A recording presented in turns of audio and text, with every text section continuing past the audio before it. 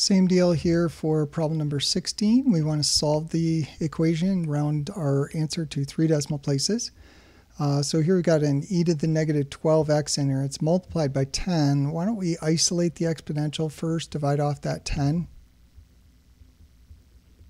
So these guys cancel. We get e to the negative 12x is equal to 127 divided by 10, which would be 12.7. And now we want to undo an exponential. We'll do that by taking a log. So take the log on both sides. Natural log of e to the negative 12x will equal natural log of 12.7. On the left-hand side, ln and e cancel. So it's cancellation law. So negative 12x is natural log 12.7. And then divide off that negative 12 on both sides.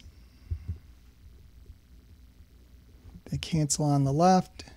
So x is natural log 12.7 divided by negative 12. So let's go ahead and key that in the calculator.